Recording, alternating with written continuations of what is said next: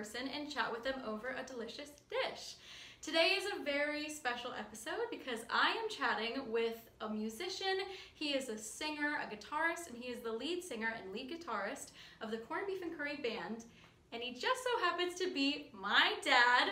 Welcome, John McCann. Thank you for coming, Dad. So nice to be here with you. It seems like I've known you my whole life. You know, right? We just have this connection. I don't know. It's crazy. Now, Dad, we're going to be talking about your career as a musician, how you got into the biz, what you're up to now. But before we do that, let's talk about this dish we're about to eat because it's special to the both of us. This is tuna fish on toast. And it goes back to when I was a little boy in Lackawanna, New York. My mom used to make it. It's very simple but delicious. Well, not everybody likes it, but Carly and I do. And that's what counts. And it's really just toast with butter and tuna fish, and you put milk in and cream it up with some starch. Perfect, yes. And that's all it takes, and it's butter on the toast, and it's just delicious. It's creamy, delicious, and reminds me of home. So thank you for making it today. Mm-hmm. Cheers! Cheers! It's like you remember. Mmm. Creamy, delicious. Very simple and economic. Mmm. So Dad, can you tell me who were your first musical inspirations? When did you know that music was going to be a big part of your life? The Beatles on the Ed Sullivan Show. Ed Sullivan was the big thing for people that are real old like myself. Oh, stop. But Ed Sullivan had different musical acts on every week. But the Beatles, he actually had 3 weeks in a row because they were such a dynamic force.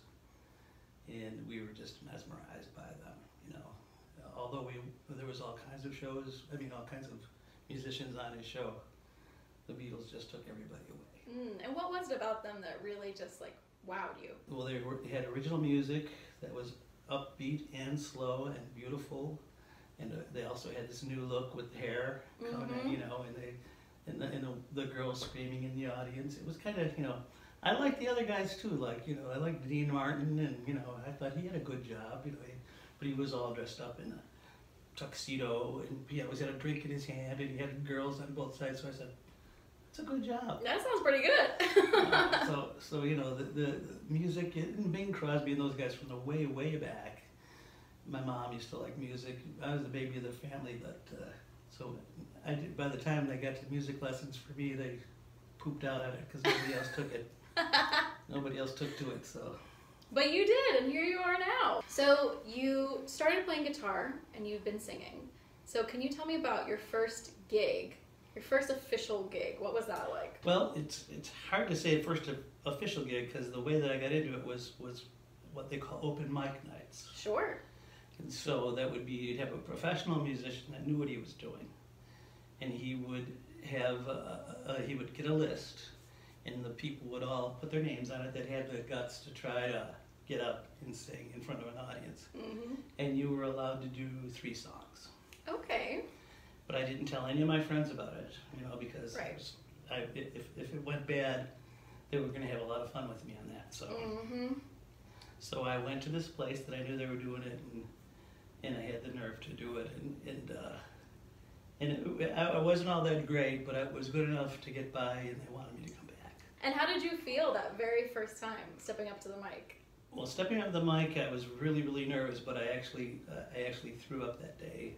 Beforehand? Before I was so, you know, I was so nervous because I had committed that I was going to do this. So I was a wreck.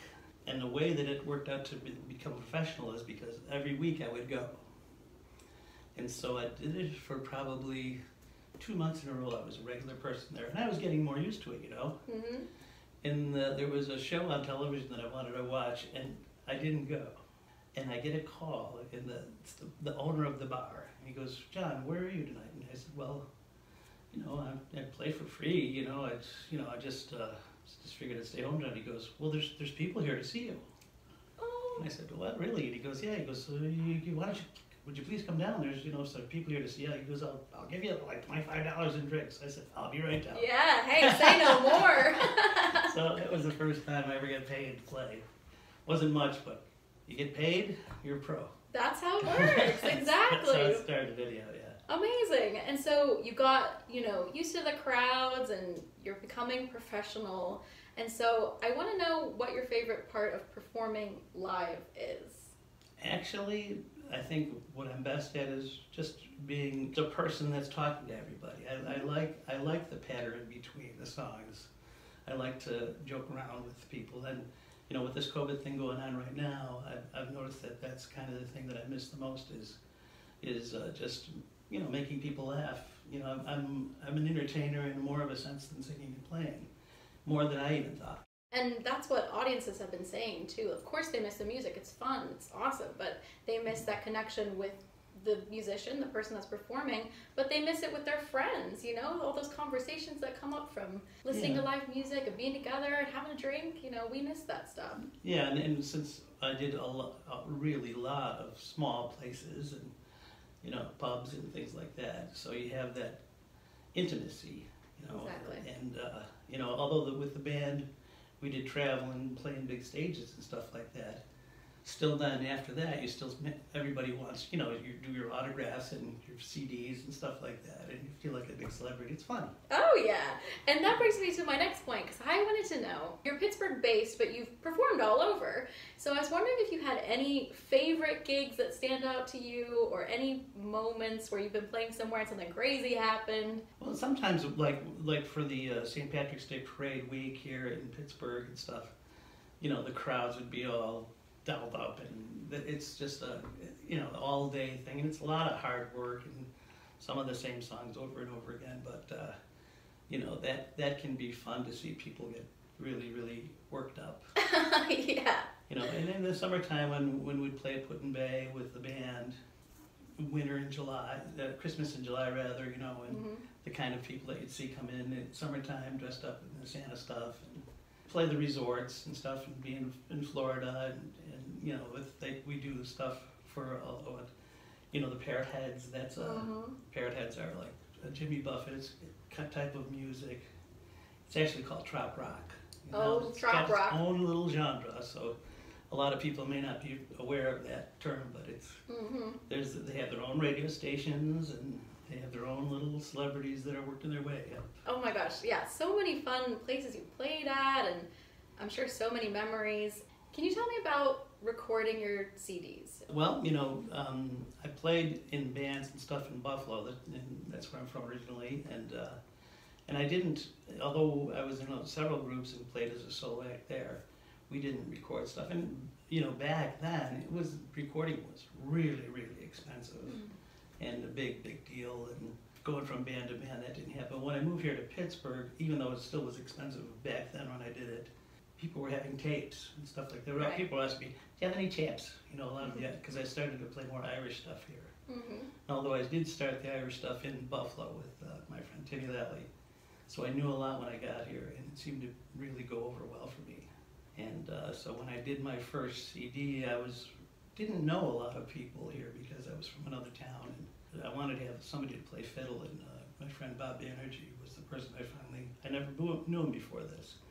I hired him to work on my first CD, This Day, and that's a song that I wrote for your mom, for our wedding day, and so I wanted to record that, and then a lot of other Irish stuff, so we would always have stuff that you can use at your live shows, where people can sign the CDs, and people bring your music home. Yeah, they take a little piece of it with them. And we're gonna play a little section of This Day, the song my dad was talking about that he wrote for my mom, just in the background now if you want to have a bit of a listen. And while we're listening to that, can you talk us through some of these CDs that we have here? So this is your first one. Yeah, this is the This Day one. Yeah. This picture was taken in the backyard of our old house. Yeah, Donna Pastori took that picture. That's Ross and Donna, my good friends. I still play this guitar. This is my baby there. And Justin Strauzik, who played with the Pittsburgh Steelers, played banjo on it. And Bob Banerjee, who I was getting to know back then, he was only supposed to play on a couple songs, and he wound up playing on every song. Wow. And now, of course, he's a part of the band and has been for years. Yeah, and he would come to a place in the South Hills to get away that wasn't so far from his house, and so he got to know me, and he would sit in with me. And so that's how, he learned so many of my songs by hearing me all the time that he's one of these people that can really just play it along with anybody anyhow. So after a while, people were saying, well, how much does it cost to, hire you guys? And, we weren't really a duo yet, but we started getting offers, so we started taping. Yeah. What were some of your first Pittsburgh gigs like? What places first hired you? Your mom got me a job at Murphy's Poorhouse in Carnegie, and I was still living in New York. Then this is before we got married. And, she gave me the number of the place, and I called up, and the guy said, well, why should I hire you? I don't know you for anything. I go, well, my wife works at the PPG building, and she's going to bring all her friends if I play. He goes, okay, you got a date then. And it worked out well. I've played there ever since. That place has changed hands many times, and they still have music there, but now it's called Riley's Poorhouse. Mm-hmm. But with COVID right now, they're not completely shut down, but pretty much. Yeah. And speaking of COVID and everything that's going on, can you talk about how you've gotten creative over the last couple of months with more traditional locations shutting down for the meantime? What are some of the things you've done to keep, your creativity alive? Not enough, but I have had a couple little yard things where I played out on our deck, and had the social distance things with people spread out, a few of the things like that. And the other thing I did is I did do a music video called I Used to Love Her. Oh, I think you know somebody that was in that. I think I do. I'm not sure. so that's on YouTube, and I had a lot of my friends, and since the people can't get together, I sent them the music, and I had them add their parts, and then I had my studio man, put it all together. Yeah. And my studio guy, Joe Monroe, he also is a musician, so he played drums on it, and he played accordion. And it's a funny, risque little song, but people just like it. It's catchy, and I did have everybody. I said, just use your phones, and just take pictures of yourself doing your little parts and stuff. And also some little funny things that I threw in there that I have around the house. Yeah, if you haven't seen the video yet, it's linked below. So check it out. There are a lot of interesting characters that feature. So yeah, you don't want to miss that. So Dad, is there anything that you're looking forward to coming up, maybe with your music or with performances? What are your plans for the foreseeable? The plans are kind of up in the air. I have some bookings that are far away, but the biggest one would be the Music on the Bay. That would still be that was like the last really big outdoor concert that we did. That's a big festival in Tampa Bay, Florida. Mm-hmm. And we've been enjoying playing there for the last few years. But that was just the last time we did that was in March, early March, right when things were starting to get scary. Yeah. And they're hoping, and we've signed a contract to play it, but they did put a voucher in there that we might have to maybe not do this, but right. And everybody understands. But at least there's been many shows that we've had signed contracts for in Chicago and in different places that we can't do it, and nobody can do anything about it, and you have to understand. Right. Yeah, and most people are pretty understanding, but they're itching to get back to that live performance mode. But until then, where can people listen to your music? If they go to John McCann on YouTube, I have some of my stuff on YouTube. Perfect. And the I Used to Love Her has been getting the most hits. And I do sometimes. Another thing, when you're asking about creativity things, I do sometimes will just sit down and record a song and on the like this, mm-hmm. And just play guitar and sing it and just put it on Facebook. And then you also have an Instagram, so I'll link to John McCann's Instagram, Facebook, all of that good stuff down below. Dad, thank you so much for joining me today. Is there anything else you would like the audience to know? This kid is such a talent. Thank you so much, Dad. Thank you so much. Your music has been the soundtrack of my life, so it's been such an honor to have you on today. Well, thank you for having me. It's an honor to be your dad.